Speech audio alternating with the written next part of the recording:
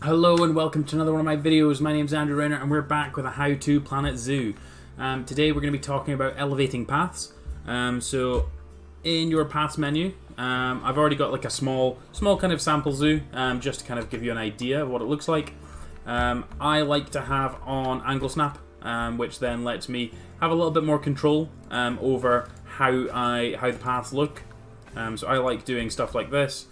Gives me a little bit more control. I'm not particularly good at doing it freehand, like some people are, so I'm much rather doing things like this. Again, it's not perfect, but I think it works well for me. Gives me some good opportunities for reasonable designs.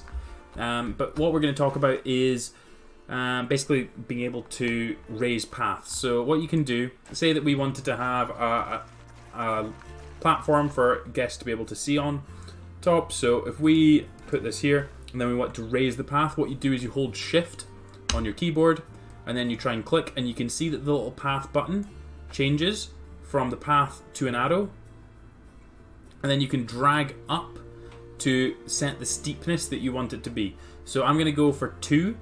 So if it's 1, it just creates a flat slope.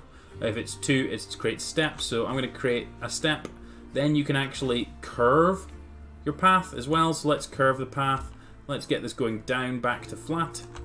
And then I'm going to change the width because I want a bigger platform. And then I can create something like this. So then guests can go up to the top of the platform and see in over the exhibit to be able to see into it. The same principle works for being able to tunnel underneath. If you wanted to actually go underneath, all you need to do is just build the hole and then get the path going underneath there. And that works the exact same way. But yeah, that's just a quick little how-to to do that. It's all about your shift key. So it's usually to the left of your Z, 2 to the left of your Z if you're not that familiar with QWERTY keyboards.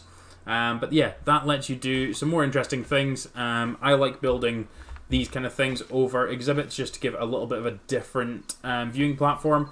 I know a lot of you do too, or have been trying to do that, so hopefully this has helped you out. If there's anything else that you're struggling with in Planet Zoo and you would like to see a how-to, please let me know down in the comments below. I would love to be able to create some more videos for you that will help that. The video I've done on one-way glass has become really popular, so I'm hoping that you guys, if there is anything else that you're struggling with, you let me know, and I can create these videos. I love doing them for you guys, so thank you very much everyone for watching. Don't forget to hit like, hit subscribe, ring the bell, and I'll catch you in the next video.